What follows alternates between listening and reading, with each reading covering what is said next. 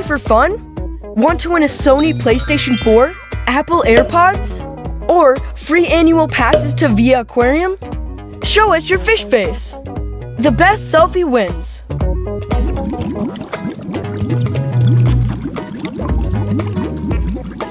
Visit Via Aquarium, 93 West Campbell Road, Schenectady. For more details, go to viaaquarium.com and show us your fish face.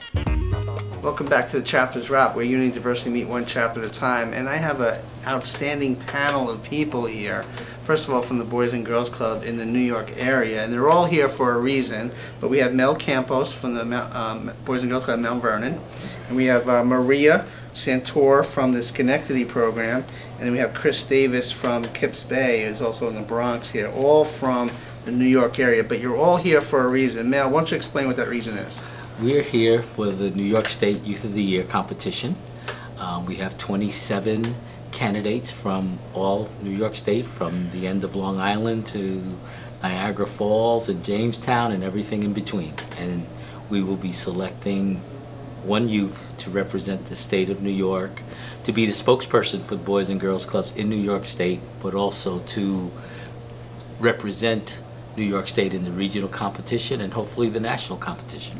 So Maria, why is this important to have, programs come together and acknowledge young people like this? Well, first of all, I mean, our young people are amazing, and I think we don't tell our young people that enough. I think there's some question out there as to, the way young people are today, and the kids are just well-deserving, well-rounded leaders. Teamwork is a huge part of what they do, and they give back to the community. I think it's important for us to show the great kids that are out there. Right. And Chris, you're from the Bronx area. Why is this important for you to be here, but also the young person that you brought along with you? Because Boys and Girls Club had a profound impact on my life, so the best way for me to give back and pay it forward was to join the Boys and Girls Club. As anything, volunteer. Currently I'm a team director, so I have an opportunity to really gauge and engage our youth and make sure that they have an opportunity to do whatever it is that they want to do and become whoever it is that they want to become. So I think that's very vital into the work that we do. Right. Before the show you were talking about that you stepped away from the club or the program for a little bit, but you had this draw, this calling to come back. Why? I know you mentioned that when you were younger, you kind of grew up with the program. Why did you want to come back? Yes, when I was a kid, I always went to the Boys and Girls Club, and I played the sports. I played ping pong, foosball, and as I started to grow older, I started to become more of a young man and I had to go away to college.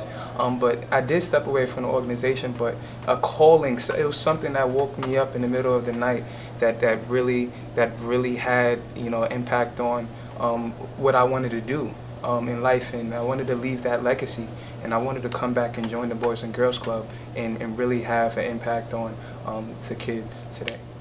Now, Mel, I know you've been on the show many times, so thank you for coming back and helping organizing all this. But you had a similar story too. I mean, when you were young, you grew up with the Boys and Girls Club, and you kind of never left. And you're there, but you're really holding things together, not in just Mount Vernon, but throughout each program. Well, I was a kid at the club, and the club where Chris works is the club that I went to. When I was a kid at the club, Steve, I had no idea that this is what I'd be doing when I grew up. The plan was to go and make a lot of money in corporate America, and working in corporate America, I realized I didn't enjoy it. So I came back into this work with the thought that I was going to do it for 1 year, give back for 1 year, and then go back and find a corporate job. That was over 35 years ago, and here I am. Wow, that's amazing. And Maria, you've been in the program for about 24 years now. As a woman, why is it important for you as a role model to be that for men, for boys, but also for girls? I mean, it's about being who you are, and it's about showing leadership and being that role model. The Boys and Girls Club for me, though, I had both of my kids at the Boys and Girls Club, And I gotta say that it was important for them to also meet different staff members and build relationships with them, because you know they have somebody else to talk to. So I've always been there to make sure that, you know, I have my ear to the ground and whatever kids need. But the Boys and Girls Club really, for me and my children, they really help raise my children as well, with some amazing role models. So you're from the Schenectady area. Obviously, the program's Schenectady, Mount Vernon, and the Bronx. What are some collective challenges that you guys may face that are out there? Well, challenges. There are many challenges. One challenge for all of us is making sure that we have the resources to provide the programs that are needed in our communities. Some people take it for granted that, oh yeah, no, the money just comes. It doesn't just come. You got to work real hard for it. Another challenge on a slightly different level is teens. Teens are our most challenging and vulnerable population, and we have to make sure that we provide an environment where teens want to be, because the statistics will tell you that teens that come to the club and come to the club regularly fare better in life than those that don't. Right. And it's very important that we have a good, strong teen program that teens want to be a part of, and tell their friends to come and be a part of. Right. Maria, what would you say? I think he hit it right on the nose. I mean, to really have a place where teens can do those things that they like to do, whether it's hang out, and we really have to listen to our teens. That's the difference. You know, our teens in Schenectady told us what they wanted. I'm going to put a little plug in because we're very excited about the almost 40,000 square foot building that we are building. Very nice. Very shortly. It'll be done in October. And we really designed the teen center with the teens. They told us what they wanted, and that's what we're putting in there. It's about giving them the opportunity to be who they are, and also provide them with anything that they need in a way that is fun as well, because it's all about fun. Right. I love what you said. It's very empowering, because what they want. It's all about the kids, and if you give young people things that they really not invested in, they're not going to utilize it. So what you're saying is very important. Yeah, yeah. I mean, kids will come for those caring relationships. You really need to build a relationship. I think your teens probably love you and really respect you. So this is one of our staff members that probably has some amazing impact with those teens. Thank you. So thank you. Thank you. So Chris, what are some of the challenges you guys see in the Bronx? Just the outside forces that that may be, the challenges from gang violence, and sometimes even at home, in the house. And the Boys and Girls Club, we can do but so much, but I think the programs that we have in place are engaging programs where the teens can actually come in and be themselves.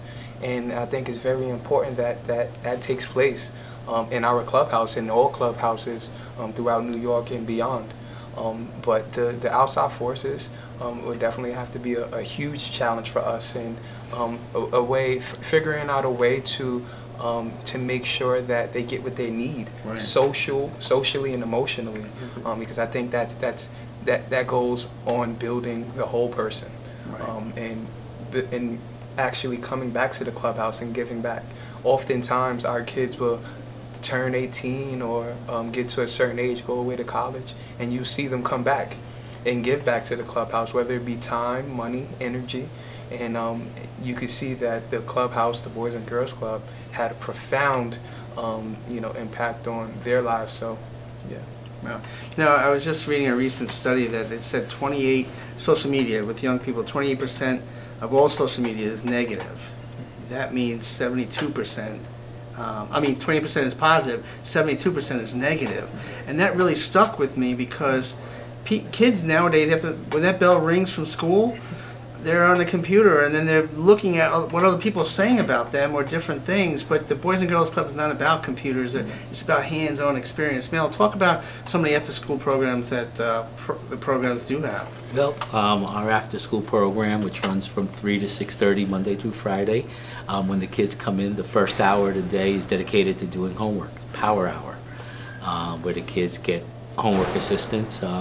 We ask people to volunteer to help the kids because the more one-on-one attention they get, the better they do. We also have the gym, which is full of recreational activities. We have the game room, where kids, we call it social recreation, where kids learn about getting along, because one of the negative effects of social media is that kids don't know how to talk to each other anymore. So the game room, they play with each other and interact with each other. We have a very strong STEM program, where kids who had no interest in the sciences are now looking forward to the next project. We have a program called NCADD, which is a drug prevention program. And essentially what it is it's teaching kids how to deal with anger and disappointment. Right. So kids have a full day at the club. Just this Friday, the New York City Kids Project came to the club and did a puppet show on diversity, inclusion, and respect. We did it for our younger kids. We're planting seeds. I mean, that's what we do, plant seeds and hope that it takes and that the kids grow up. And it's working. I mean, we see our kids graduating from high school, going to college, being successful, and coming back. Ready for fun? Want to win a Sony PlayStation 4, Apple AirPods, or free annual passes to Via Aquarium? Show us your fish face. The best selfie wins.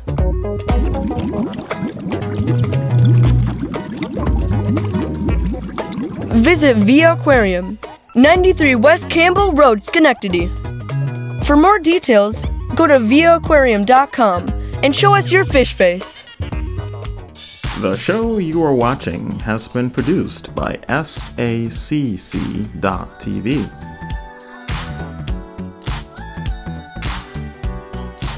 SAC TV is a not-for-profit organization that provides educational programming, seeking to enrich communities by producing shows on culture, science, health, the arts, and more. SAC TV is member-driven, which means that we rely on donations, grants, underwriting, and volunteers to deliver quality content. SAC.TV has been in operation continually since 1974 and currently operates a full-time studio in Rotterdam, New York. In recent years, SAC.TV has produced over 500 community-driven programs that are all available to view free to the public on www.sac.tv, on demand 24 hours a day. SAC.tv also airs shows on local television, channels such as WNYT, My4 Albany, with programs like Do You Know the Muffin Man, Caught in the Crossfire, Scene TV, Tune into Wellness Today, and The Janice Thompson Show. Check your local programming schedule or www.sac.tv for times and dates. In SAC.tv's mission to connect and inform communities and individuals, every week we're producing new shows. To be able to provide this service, we are in need of your help. There's a lot of ways you can help SAC.tv and in turn help your community. Visit www.sac.tv. There you can click on Donate and select the contribution level of your choice.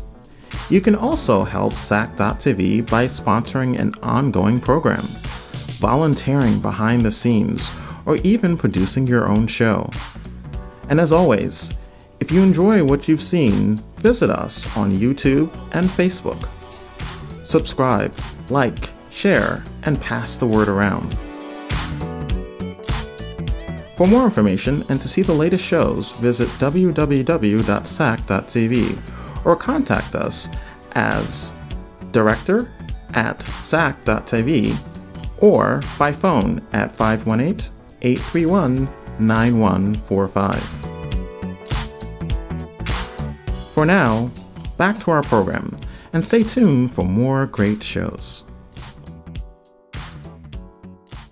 It's amazing. You talk about planting seeds, and I know the Youth Award is an annual award. Talk about the history about that, because I know you all have one person representing each program, and we're going to go into how that person was chosen, but the history behind the event that's recently held. Well, the Youth of the Year program has been going on since 1947. Wow. I can't add up how many years that is, but it's a long time. And it gives each organization to highlight and showcase the work that they do through one of its youth. That youth becomes the spokesperson for that organization for that year, and if they're fortunate enough to be named State Youth of the Year, they become the spokesperson for youth in the state of New York.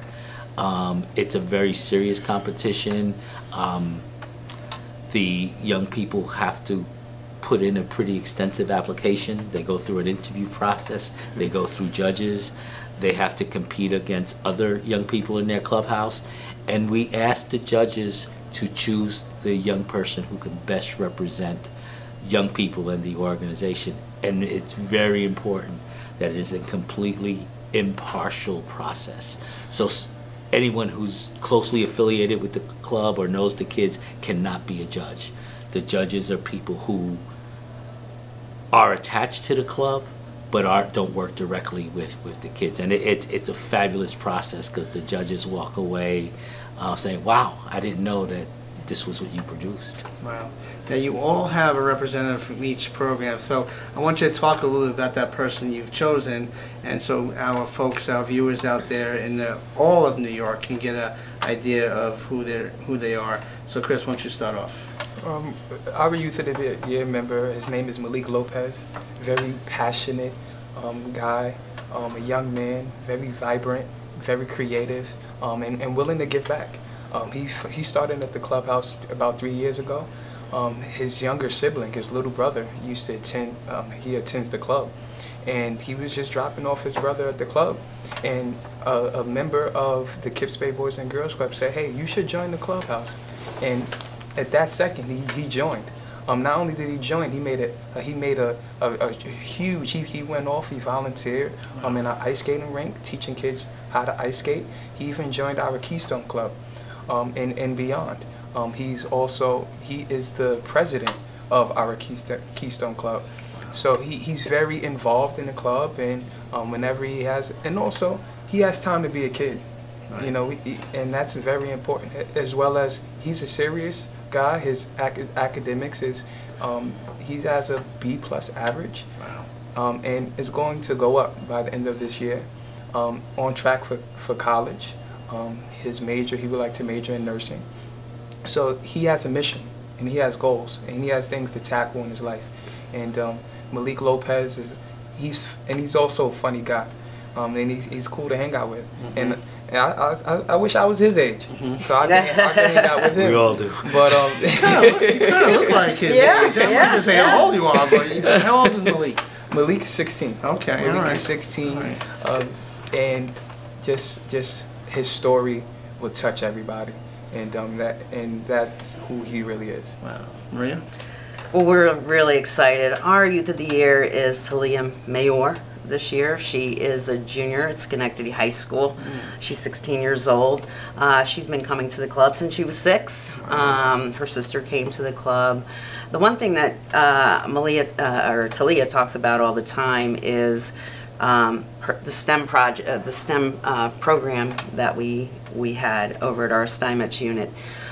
We brought some volunteers in from RPI, and they really made a difference. And she decided that she is going into that field, engineering field. She is someone that is amazing in all aspects. She's 58th, ranked 58th out of 478 students in her class, and she is a very good representative. I wanted to read one thing that she said because I think it's really important, so let me put on my glasses. It says, "The club gave me a chance.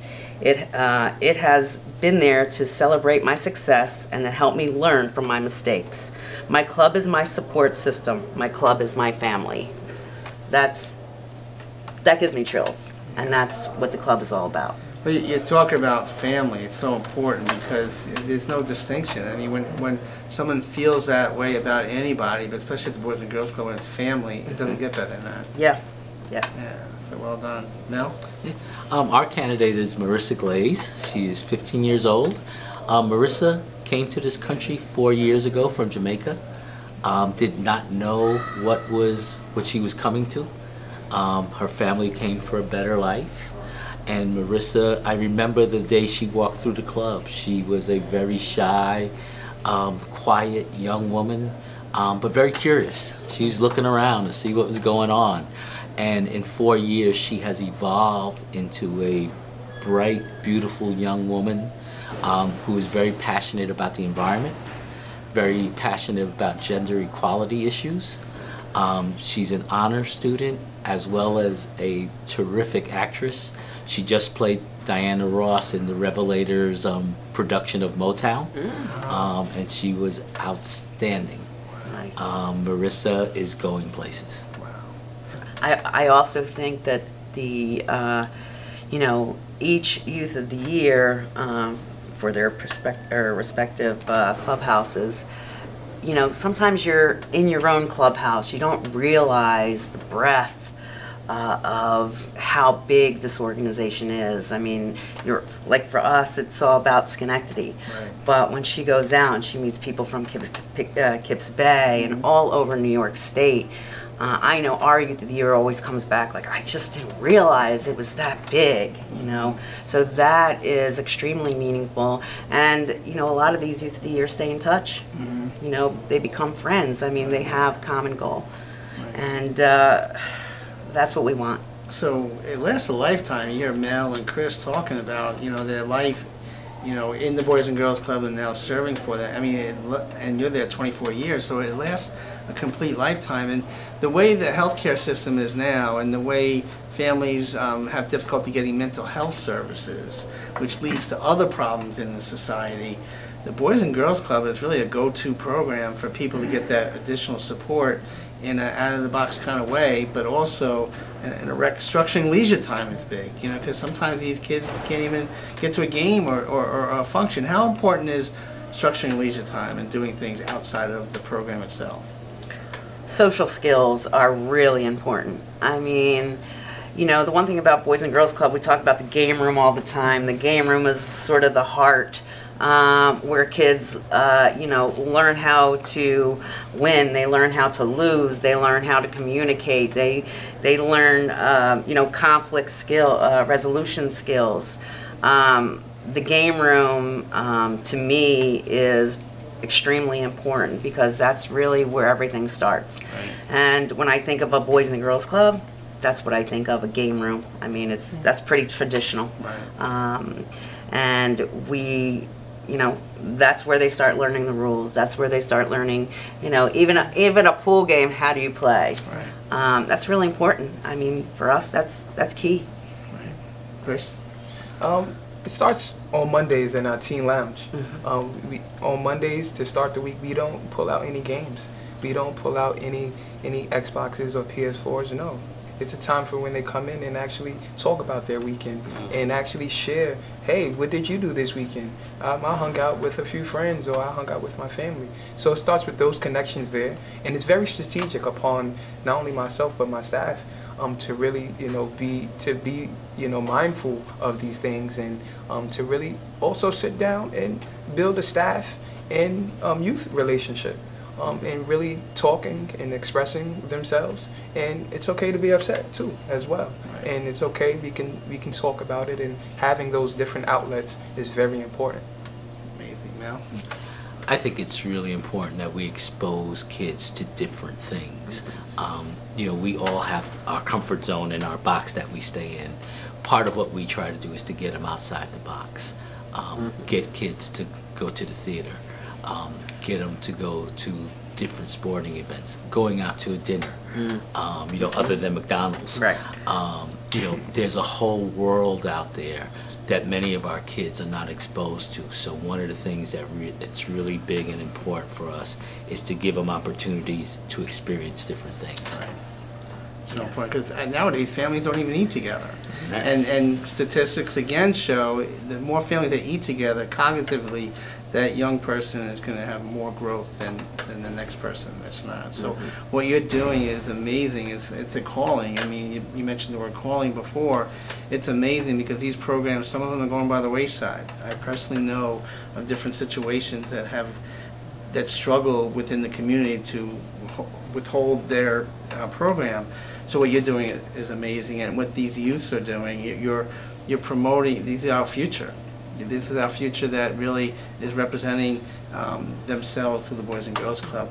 Mel, how can people get a hold of you?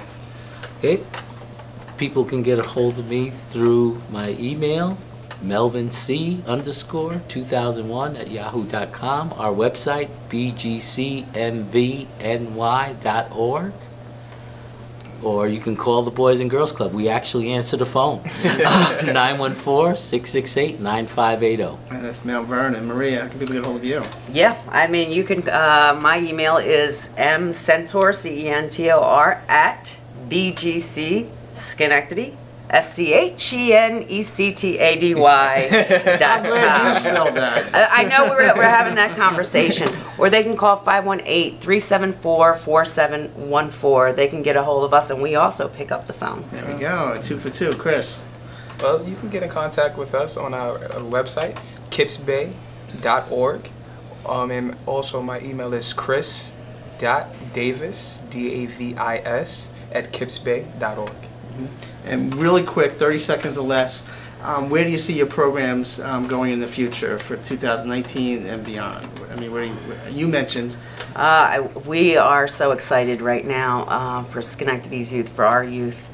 We've never built a brand new state-of-the-art facility like this. The sky's the limit for us.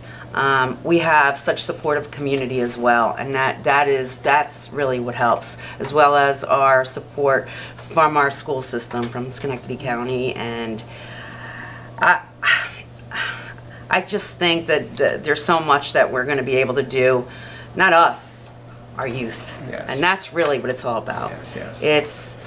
It's all about our youth. Chris, real quick.